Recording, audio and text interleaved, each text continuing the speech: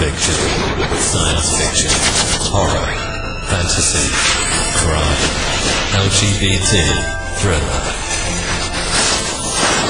You have now entered the House of Mystery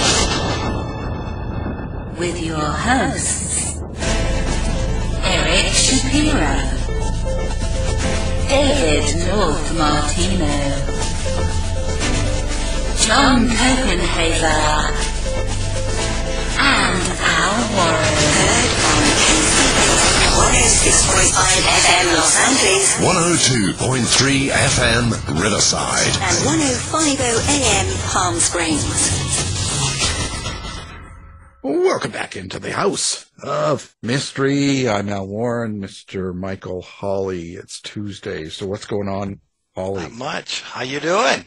I'm delicious, like they always say. No, That's right. That's right. Another day, busy month, of course. A lot of writers this month. A lot of do the Patterson interview coming up, so that'll be interesting. Yeah, I'm excited. I'm going to be doing this Phelps interview. I'm excited. I've never heard of. No, actually, this is this will be a great interview because he's done some, of course, lots of television and written, I believe, 45 books. One thing I will say about the guest is that he gets involved in the case. He goes out there and he really does the research, which I love those types of true crime writers rather than, because there's a lot of stuff out there right now, a lot of stuff. And when you get writers like this, it's easy to just go, pick up the book because you know it's going to be done well. So let's welcome him. So M. William Phelps, thank you for being here. Thanks for having me. Call me Matthew, and I appreciate that introduction. Well, but it's true in a sense, because I find that, because I've done books myself and I've done TV shows, I've done a lot of this stuff, and I really take it serious, and I spend the time, and I go out and meet the people, and I do the book, I do the research, and I think it's a good thing. I think you're doing something good for who you're writing it about. So it's really important to do the book properly and spend the time, I think, and so I appreciate the work you do. Well, I appreciate that. I've dedicated my career to investigative journalism, and I do get right into it. I get on the ground. I like to develop sources and talk to people and get the real story. Besides the story, as you said, there's so much out there right now that, a lot of it is just rehashed newspaper articles, etc.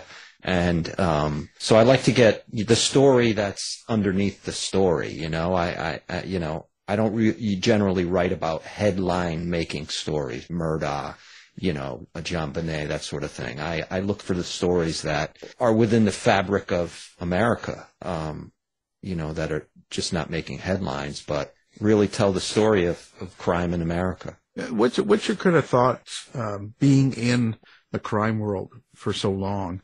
Do you think that crime is getting worse or better? You're touching on something here for me. I was just actually writing about this today, actually. I'm glad you asked, Alan. This is not a setup. No, where is true crime? I don't like where true crime is headed. I'm not a big fan of where it's at or where it's headed. And the reason I say that is there's just way too much of it. And the too much is not a good thing. There's too many podcasts. I have two, but there are way too many podcasts. There's all these self-published nonsense, grammatically incorrect, unvetted, disgusting, terrible books that are just being put up on Amazon and other online places. And I'm tired of it. I've had it up to here with it all. And look, I have done almost 400 hours of television in my career, and television is again, they just keep regurgitating the same names over and over and over again.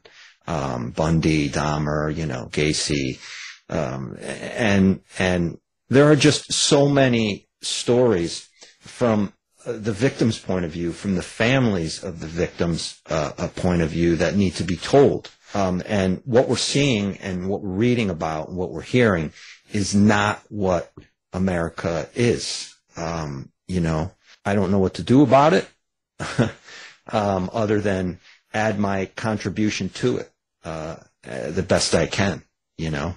No, I have the same feeling. I get the same thoughts in my mind. There's way too many of the podcasts out there that are just people talking about what they've read on Wikipedia so much. Yeah. You know, it's just, and you know, hey, it's whatever people want to do. But it's turned me off the whole area. And again, I do books sort of like you. I've been going into places and I meet people and go to the prison and meet, and you talk to the family and they're really, I get them involved in the stories when I do true crime, because that's important. The story is about them and the survivors and what goes on after the cameras are turned off. And I agree with you. I'm not really into doing the Ted Bundy and, you know, the mainstream sort of stuff that you see 20 programs a year on if you want. You know, it's kind of, it's overboard. And I don't know why. Why are people so fascinated, you think, in this? I get this question probably 3 times a week. Why is there so much interest in true crime? And you know, I read articles by psychologists and by people, I call them the bow tie police, you know, professors, et cetera, who don't really know what they're talking about. They're opening up the DSM-5 and they're going through and they're looking, well, where's true crime in this book? What's the disorder? Look, true crime has been Americans forever.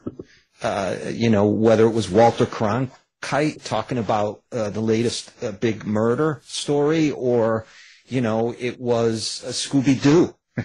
You know, the cartoon when they were chasing, you know, creepers. So we're all interested in a mystery and in solving a mystery or watching people solve a mystery. I like to say this. I like to say that, you know, when I was a kid, one of my favorite shows was Columbo. And look, in Columbo, within 2 minutes, you know who the murderer is in that series. But you stick around for the 90 minutes to see how Columbo is going to catch the guy or the gal. So, you know, we're in search of with Leonard Nimoy. That was a big show. You know, we can date it back to the 70s when that idiotic, now seemingly idiotic, Bigfoot, 8mm film came out of the Bigfoot in Patterson film. Yes. That trumped up thing. And so, you know, it's like we want to solve this mystery. So it's only logical now with the amount of violence that is, you know, pumped out into the airwaves on TikTok and Twitter and on social media and on the internet that, you know, we up the ante, right? In Search of has become In Search of a Serial Killer, right? So, you know, In Search of Bigfoot has become In Search of a Serial Killer. So it's just human nature, you know, and look, if something is successful on television or in books, podcasting, whatever, you know, you're going to see a lot more of it. And there's no shortage of it on the streamers, you know, it's just the quality, you know, and when you get so much of it, the quality tends to lack. The quality is just not there anymore. I mean, look at Thin Blue Line, you know, really the pinnacle true crime documentary that was the first true crime documentary that used recreations, Errol Morris, I believe. And, you know, look how great that was. And, you know, and compare that to what you see today, you know. So it's, and like I said, all I can do is just keep doing what I'm doing the best I can do it, and try to keep raising the bar the best I can, and be, I guess, content with knowing that I'm doing all I can to make this about the victim, the victim's families, about missing people, about minorities, about all of that. I just do my part, and hope, you know, that this curve, you know, we get around this curve soon. I remember in 2000, a few years back, I was in a series called Legend Hunter, and Pat Spain, he was a biologist, and what he was trying to do was basically debunk things. So, like, yes, he was talking about the Whitechapel murders with me, but then he would go into, let's say, werewolves or any of that stuff. The reason why they canceled the show is because people didn't want to see that. Right. No, makes sense. Makes sense. So how would you, so let's say you're producing something and you have to go to, let's say, a network, I can see how difficult it will be to sell it to the network. Oh, it's beyond difficult right now. I mean, it is beyond difficult right now to sell anything.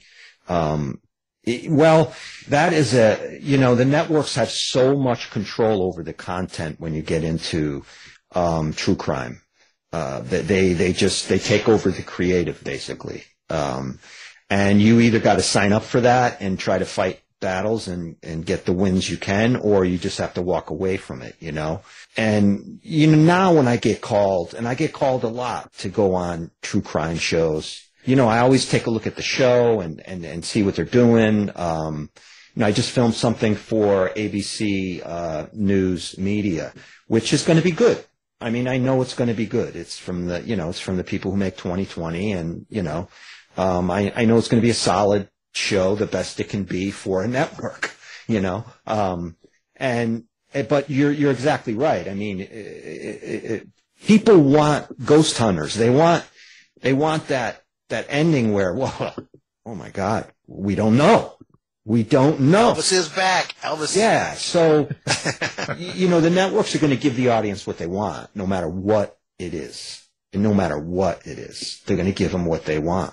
And, until that changes, we're just going to see, what we see. The great thing for me about podcasting, especially when we're talking about iHeartMedia, who does my show Paper Ghosts, which I'm just finishing up the 4th season now, is that, they kind of give me carte blanche. They kind of let me do my thing. I never forget the meeting I went to in New York with iHeart, and they were just starting the podcast division, and they, I met with the two heads there of the podcast division, and they said, listen, we know how to distribute. We know how to sell advertising. We know how. You're the true crime guy. You do your thing. Let us do our thing.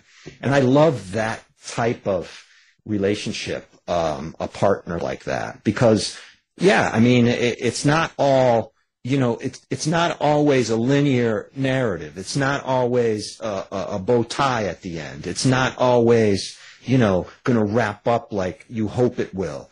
And that's part of it. That's part of what I do. That's the investigative journalism part of what I do is I get the story and I allow victims' families to speak and I talk about the victims. And then I look for information in unsolved cases and missing person cases that simply wasn't there before. And I've done a pretty good job of digging up new information with just about all of the stuff that I've done, especially podcasting.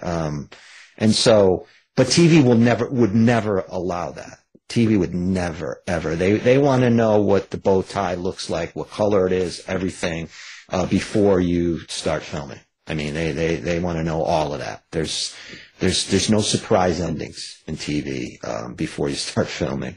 And you either got to sign up for that or you don't, and right now I am signed up for it. And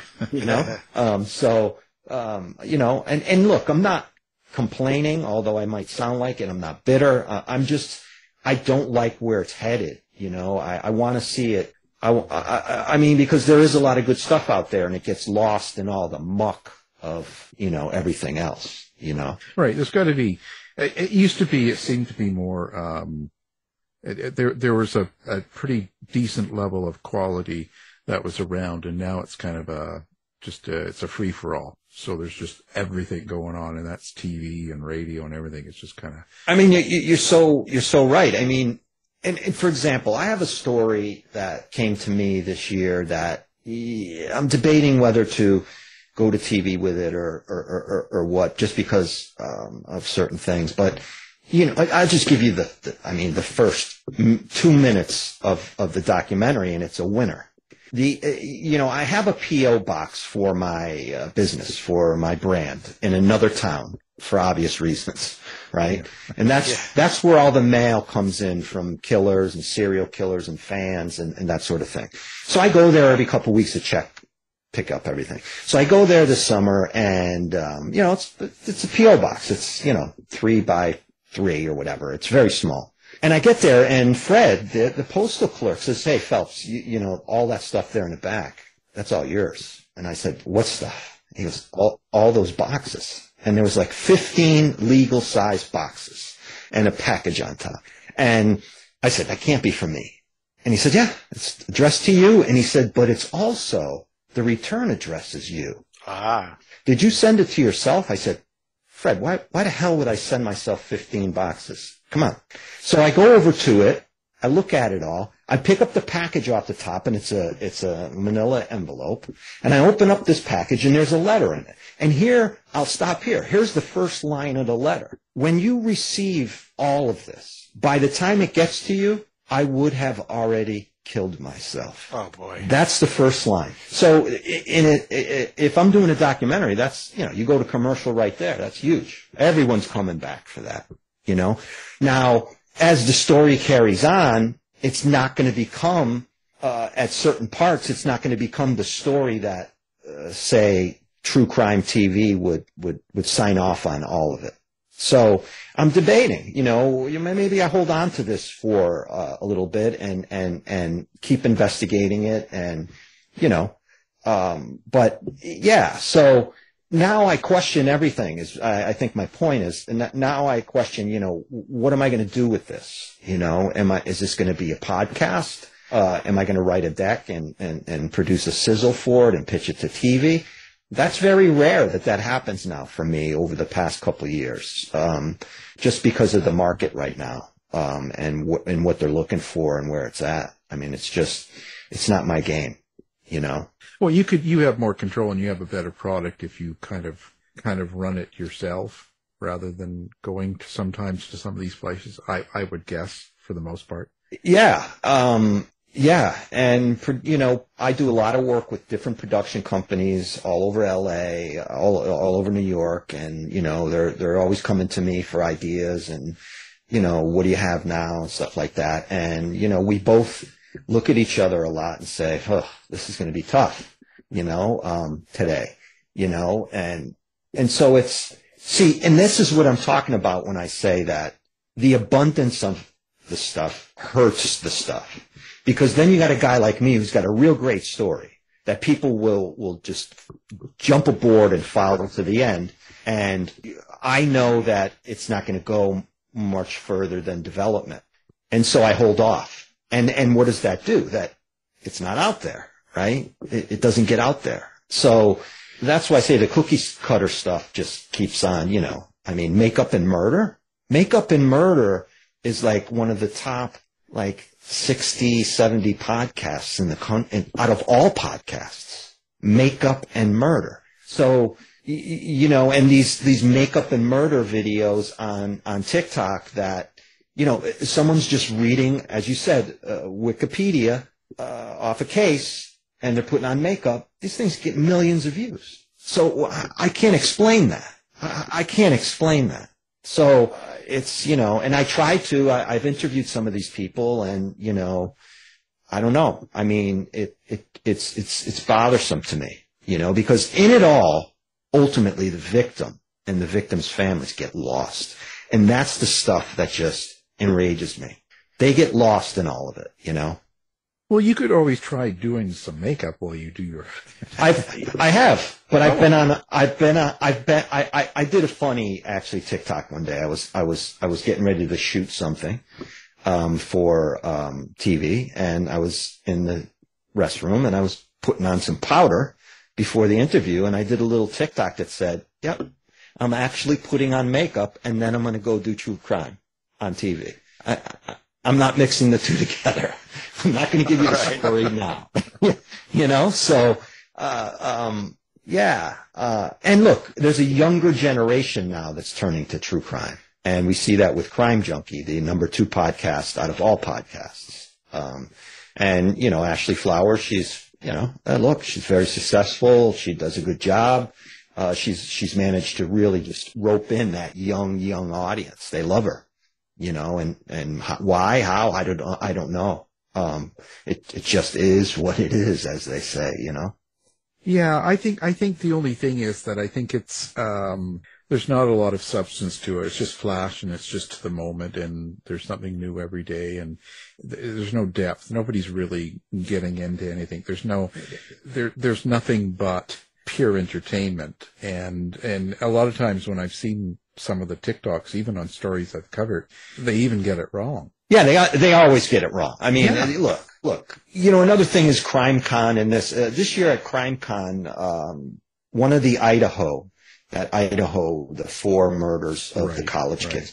One of the mothers showed up, and she sat and she listened to a talk in the back of the room that a forensic guy was giving about the Idaho case. And then she got up on the mic and said, well, you pronounced my son's name wrong, number one, and you got some facts wrong. Some of these people are being called out, but, does it change anything? I don't know. But, yeah, they get stuff wrong all the time. And once it's out there, it's out there. I mean, there's nothing you can do. It's millions of people have seen it. Look, we all get stuff wrong. I mean, I've written 46 books. There's mistakes in those books, not intended. But, stuff happens. I try to vet everything with lawyers, everybody, editors, producers, everything, to the max. But, you're going to miss stuff. But, this stuff that's out there now is just blatantly, just regurgitated newspaper articles and Wikipedia and internet, news that's not even news. It's blogs and what have you. Yeah, yeah. Here it is.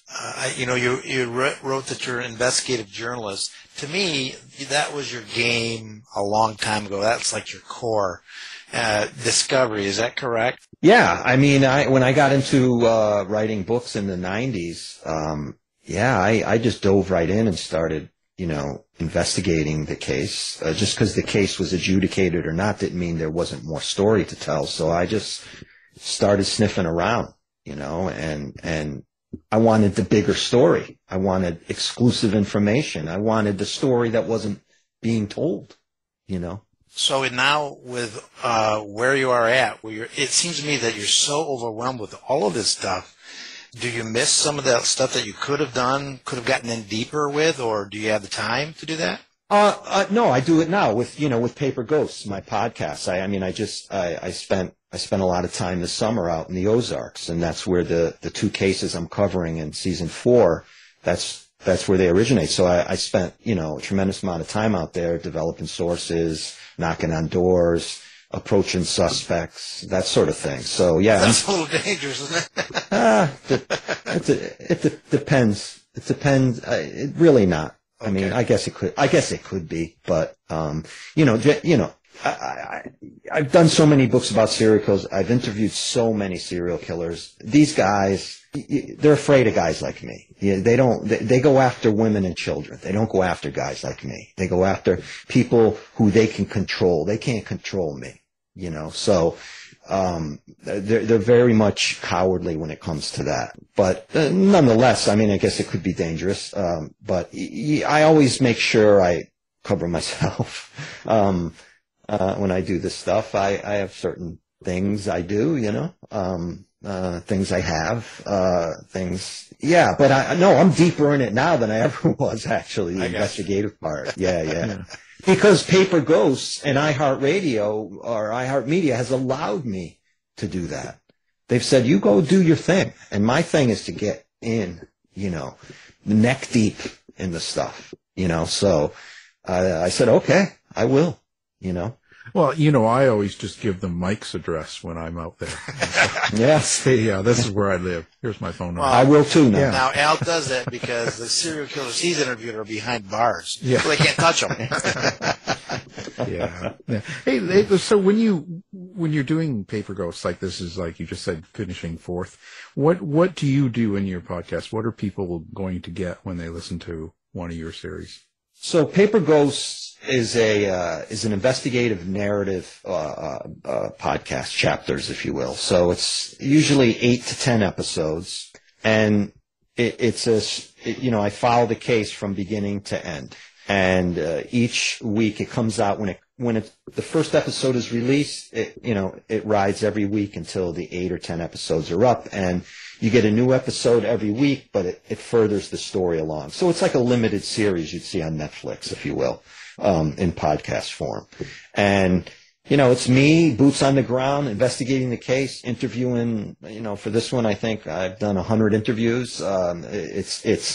It's getting into the documents. I try to score, obviously, audio for the podcast that no one's heard. And, and I come back and I go through it all and I build a board and I try to figure it all out and I continue to investigate. And, I write up the episodes. I have like 3-4 people working for me that, an audio guy, a producer, a script consultant, a sound design, executive producer, and I put it all together, and then we go through it and vet it, and so it's a limited series. It's a narrative from A to Z of not necessarily a case. It's a case that develops. Like for example, the one I'm doing now is the case out of the lower southern Ozarks, where a young woman left the store one day and went missing.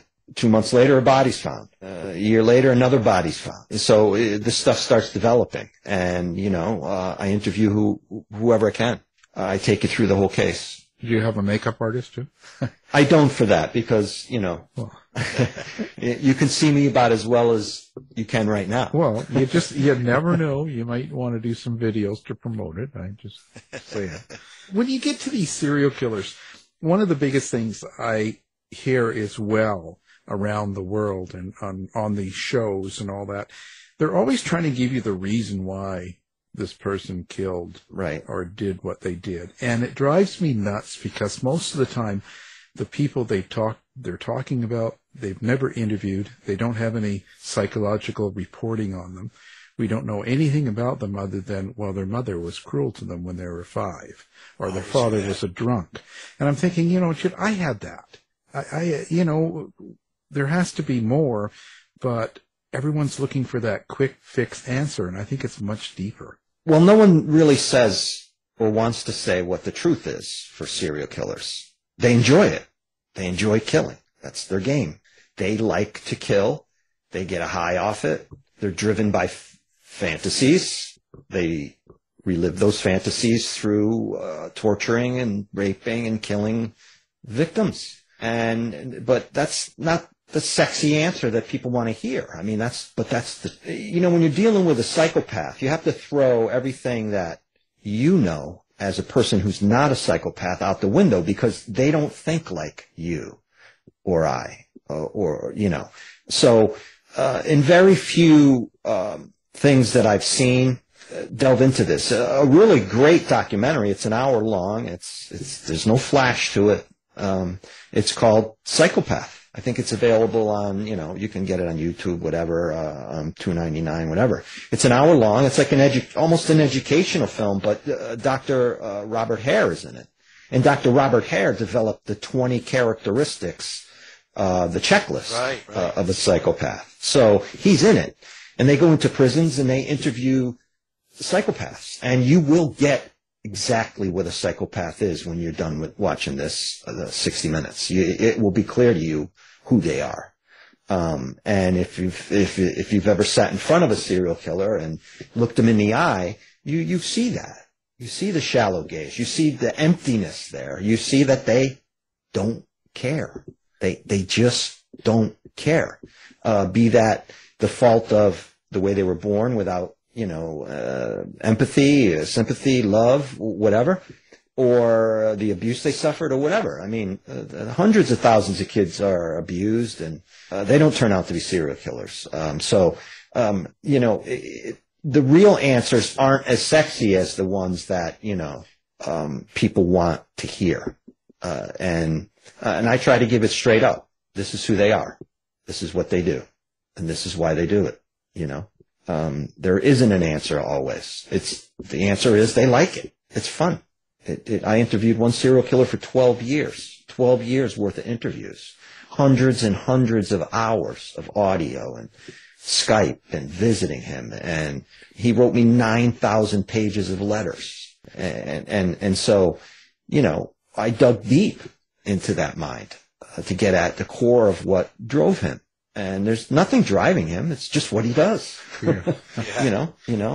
His comment one time to me was, 90% of the time I was a good guy. 10% of the time I wasn't. And, I asked all the questions everybody would want to ask, are you evil? And he said, well, I don't believe in evil, but if there is a thing called evil, I am it for sure.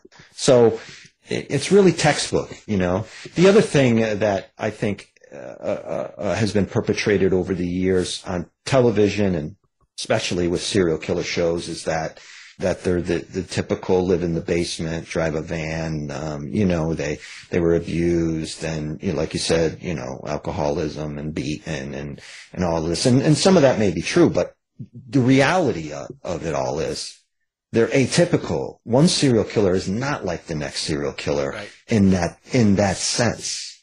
In the psychological sense of they enjoy killing, yes, but they're not all cut from the same fabric, the same cloth. They're not. Right. It's probably like when you look at the Long Island serial killer, although there's not a prosecution yet, but even the people that worked under him were completely astounded. But probably one of the reasons is because we have this cookie cutter idea of what serial killers are. They don't fit that. Right. I mean, if that kind of rhetoric wasn't out there, they would have probably noticed more about him, because he did give off some indication that, not that he was a serial killer, no one can give that off, but that he wasn't right. Yeah. And yeah, you stay away from those people. We know in life, that person there, that person's not right. You stay away from that person. And sometimes dogs know that, and people don't listen to their dogs. Yeah. That's very true. Yeah. It's very true. Dogs have You heard good mine sense. bark earlier. Yeah, that's because of Mike, not me. I just started talking a little bit, and then your dog picked that up. What the heck? Yeah, where is he? You've got the relaunch of a book, Dead Soul. So what's that about? Yeah. What's going on there? The Dead Soul is about 10 years ago. I decided I wanted to write a thriller. I wanted to take what I learned about serial killers and all the cases that I had not done anything with, and I wanted to create some characters around that, and just write a bona fide beach, sit by the fire, sit in bed thriller. And that's what The Dead Soul is. It's fiction, and it's about a detective with a great name, I should say. I'm very proud of myself. Jake Sundance Cooper, who is a detective in the Boston Police Department. And he, he's a bit embattled. His career is imploding. He needs a big solve, if you will. And there's some corruption going on in the Boston PD that he's starting to sniff around at. Meanwhile, there's a serial killer leaving bodies along the Freedom Trail. And so there's a little bit of Hollywood in it. I wrote the book as kind of a screenplay, if you will, so you could just burn through it. But, the psychological aspects of it, I try to keep legit, with the Hollywood stuff being, the surroundings, et cetera. But yeah, so it's a whodunit. Yeah. It's a whodunit. Who is he? What did he do? And who's going to die next? And will Jake Sundance Cooper, will he save his career and solve the case to live for another book? And yeah, so and Wild Blue Press, decided to, reissue it, this week. So I made some updates, and yeah, it's a fun little book. Fun little sadistic book. Good words together. So when you get into a thriller like this, how do you get into the characters that you write? Like, how do you experience them? Are you hearing dialogue? Do you kind of, Did you hear me sigh? Yeah. Did you hear Well, me? yeah. So, I'm always interested in that and kind of what you're experiencing when you're writing something like that. Here's why I don't write a lot of these. Because with the nonfiction, I can compartmentalize. I can come into my office at 5:30 a.m., which I usually do, leave at 5, shut the door, and I can go watch a cooking show, and the world is good.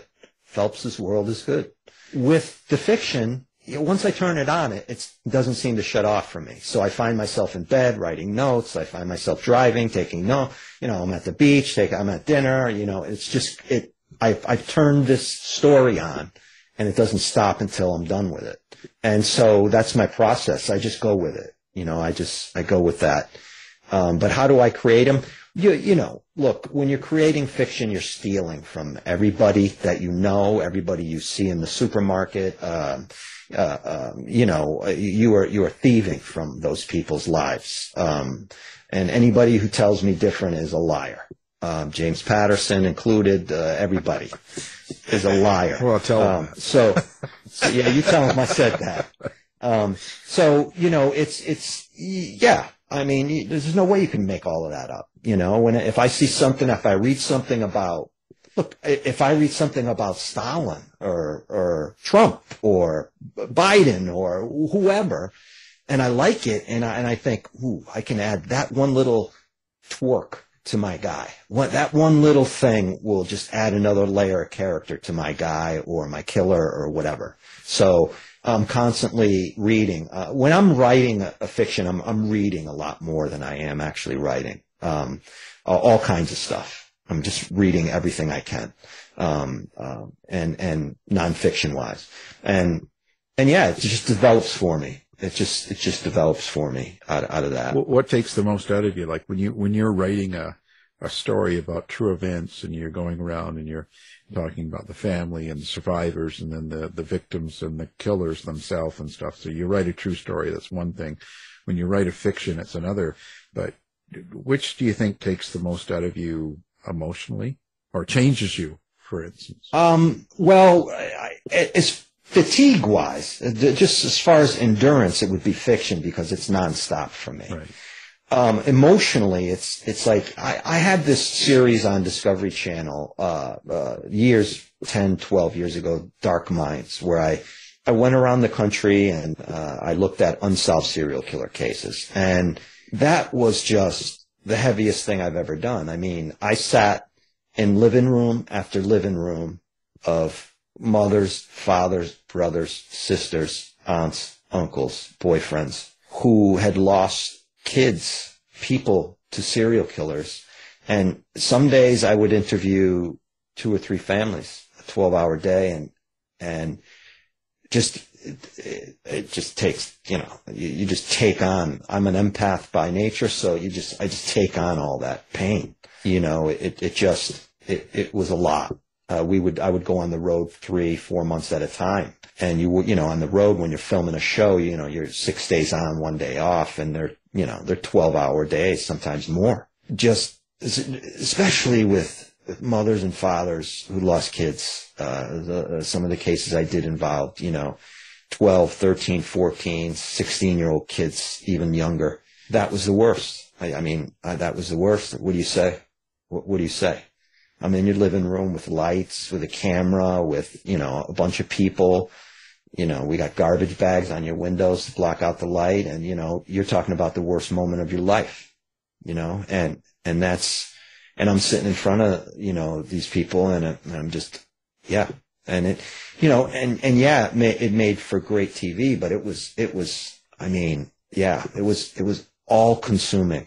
Yeah, that was, whew. That was 4 years you did that? I did that for 3 seasons. Yeah, I did 3 seasons. 22 episodes, 3 seasons for Yeah, it was Discovery Channel, and then it became, of course, Investigation Discovery. But we did 3 seasons of that. It's just, I ran out of cases. There's only so many unsolved cases, and to be honest, I was looking to do something different at that point. I was still writing books at the same time. I never missed a beat writing books while I did that show and did the show, and I brought out a lot of information again during that show. They let me do some stuff, not everything I wanted, but they let me do some stuff. I'll give Investigation Discovery that much. They did let me do some stuff. The hook of the show was, they could not deny the hook of the show. The hook of the show was, I went out and I looked at, for example, I looked at Long Island serial killer case 10 years ago when nobody even heard of it. I looked at that. I looked at the Atlantic City. I looked at Highway of Tears in British Columbia. I mean, Israel Keys, all these different cases all over the country. And guiding me along the way was I had a real serial killer on the phone who I would send him information about the cases and get his kind of, me being Clarice, he being, Hannibal Lecter. Right. I would get his take on the case. And so, and he was on the show. I never named him while the show was running. He had a quote unquote code name on the show, which I didn't come up with. The president of the network did. And so he would come on the phone and we'd discuss the case, together. And he'd say, you're looking for, we disguise his voice, this is the guy you're looking for. He's this type of guy. And, so that was the hook. And, it worked. I mean, it was good. You're looking for a radio host. When you're looking back on it, now that they found the Long Island serial killer, was he close? And Israel Keys. Was he close? I don't know if he was close. I think we were close. Me and I had a forensic psychologist who I consulted with on the show, John Kelly, a great guy, taught me a lot of what I know today. With Long Island serial killer, we had a feeling it was somebody very, very local, very local. And I kept hearing that. Also, I want to say about that case, you have two separate cases there, and I said this on the show. I believe there's two separate cases here. You have the 4 on the highway and Shannon Gilbert. That's one serial killer case. And then over in the Marsh area, which is far away, I mean, it's not like right around the corner, you have all these other bodies that have been dismembered, etc. There's a male even over there. There was a pregnant woman. There's, their limbs are found 40 miles away in the Pine Barrens. A head is found on Fire Island, that sort of thing. So you have two separate serial killer cases, I think, going on there. And I pretty much know who's responsible for the other ones. That is a given. And this has been reported to the right people, and they just, they don't want to hear it from a guy like me. But I developed some really great sources for that anonymous sources who knew those victims very well. And they told me what's going on there. And it makes all the sense in the world. When we think about serial killers, we have to stop thinking about, as we talked about earlier, the guy who lives alone or he's married and he lives in a dingy house and, he hides in the basement. We have to stop and consider everything, because don't forget, gangs in the country pick their psychopath to be their serial killer. So that guy goes out and he, kills, this rival. That's a serial killer.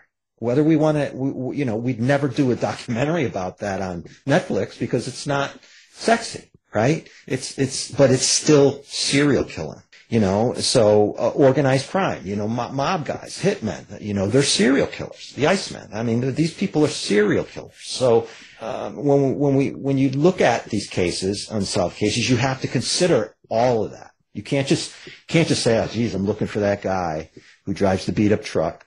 He works construction and he drinks at the bar every night. And then once a month he goes out and he finds someone, and, when we find him, he's going to have 10 bodies in the basement and, his dad sexually abused, all of that. We have to forget to look at these things. We can't look at them just that way. We have to look at, you can't get blinders on. You have to look at it every which way. Right. Hey, Al, are we able to interview Matthew for another 2 hours? No. Thanks, man. I had a lot of questions. Yeah. Thanks, man. No, we are kind of coming to the end. I was going to say, so, how do you like to be found, by people, like, social media, website? What's your favorites?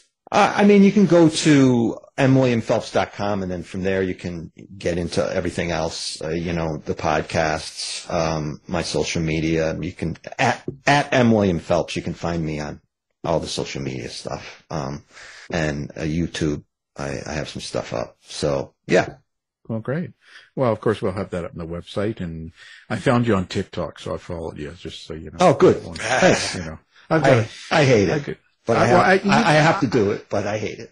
Yeah, I'm not really a fan of it, but I've got a pretty good following, so I'm kind of stuck with it at the moment. Yeah, So, yeah, that's good. but I'm not wearing any makeup, so Yeah. Well, I'll leave that for Mike. put some makeup on someday and talk about a murder, and you'll probably get more following. It will be even hotter. I've got enough. I've got enough of that stuff going on. So. Or put on a dress. Again, I leave that for Michael. No, Well, that's skirting the issue, though. Oh, see, boom. yeah, see, yeah, that's why he's there.